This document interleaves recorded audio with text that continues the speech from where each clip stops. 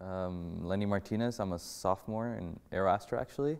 Part of the Saving Gora Gora group. Our game is called Saving Gora Gora. It's a game about, well, it has to do with the topic of cholera, and our goal was to sort of teach children how to prevent cholera, because our target audience were Ghanaian children ages 8 to 13 approximately, and pretty much our main goal was just to sort of educate them in a fun way that wouldn't seem like we're educating them.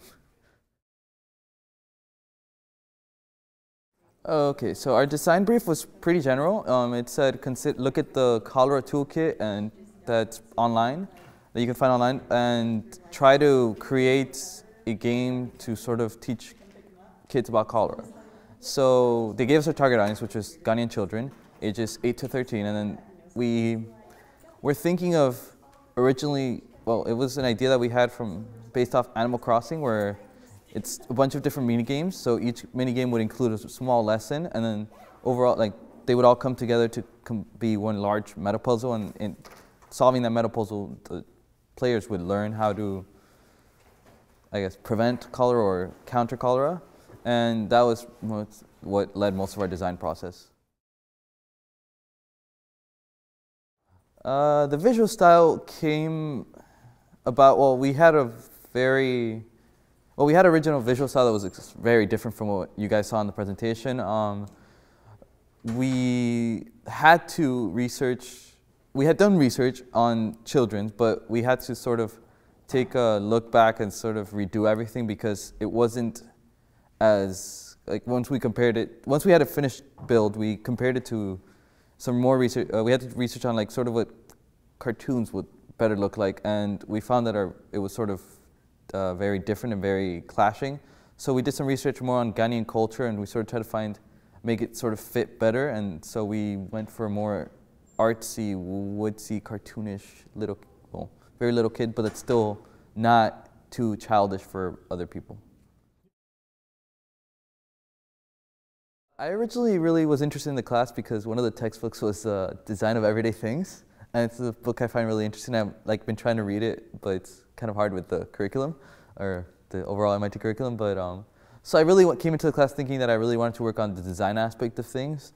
But as we started working on projects, the management side became a bit more interesting, a bit more something I started working a bit more because it was more accessible for me with my not so robust knowledge of coding. But then later on, for this project in particular, I took the role of the writer. So I was in charge of writing most of the dialogue, and that was also very interesting. So I feel like I gained a lot more skills than I thought I would have. I think a really big part of the process is to start writing really early. The writing, we sort of left it off a bit until we had the general mini games and sort of used the writing to tie everything back together. But I think it would have been much more smoother process, or a much more interesting process how we started the writing, how we used the writing to lead the design process.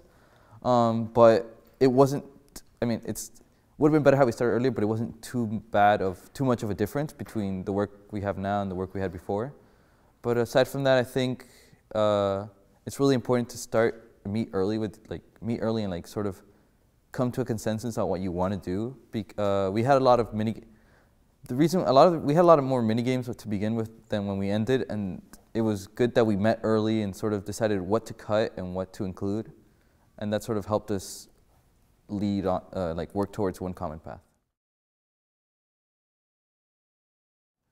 Working with the client was very interesting. We met him 2, 3, 4, 5, maybe almost 5 times, I think it was. We've met him a lot. And interacting with him was interesting. The first time we met him was where he did a lot of demonstrations, was sort of, I guess, showed us more what we were supposed to be aiming for, because it was a very social interaction, very deep interaction, and that's, I think, the goal of our games is to be really deep while also appearing to be very just playful. And he also helped us when we were going our art reworks, that he was suggesting, like, maybe you should look at these, you should look more towards this type of the culture, this part of the culture, or this part. And that was very nice as a sort of interacting. The class has been actually really fun.